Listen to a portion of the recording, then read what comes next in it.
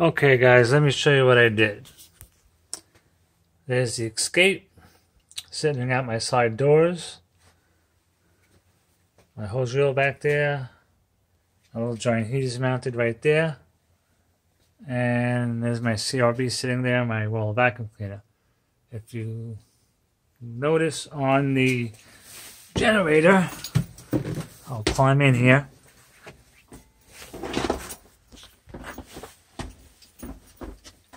This cord here is what came with the generator. It's a big ass, it's at least 10 gauge cord. Plugs in here. It's pretty long, so I routed that around the side here. And you can see it runs all along the top of the van. It's got twist ties on it. Comes around, strapped onto the cage of the van. And I have it to where it runs right here. Now this is the other end of it, right here. And there's 4 plugs. 2 are color-coded red, 2 are color-coded blue.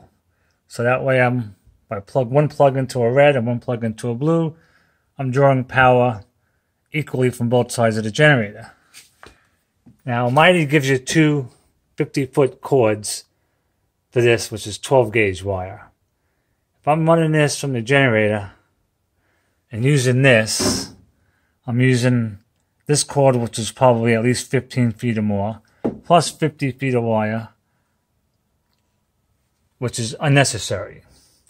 So I made my own cords, which are right here. This is 10 gauge wire.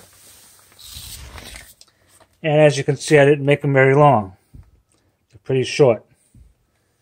So, what I do is I just plug them in there, like so. And then the other ends, right here, just go to right there. One in the red. One goes in the red and the other one goes in the blue side. And that's what I end up with. So, works out good. I've been using it like that for a couple of days now, and it's working out pretty good. Usually I leave them plugged in to the generator, to this generator cord, which I'll do.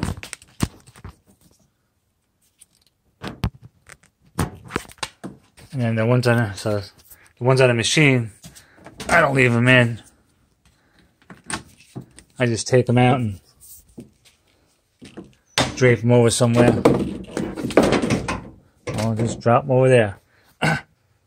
You also notice the frame that the Escape is mounted on has a bar over here. Well, it turned out to be a pretty good spot to hang some spray bottles. That's what I do. Anyway, I also picked up one of these so I can put it here if I wanted to drain the freshwater tank.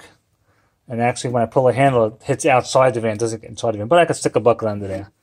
Or in the case of emergency and I had to drain the waste tank, if the pump out crapped out on me or something like that, well, I can stick that there and stick a bucket and still drain it and get to a job if I had to.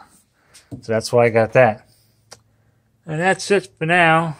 I'll make some more videos later.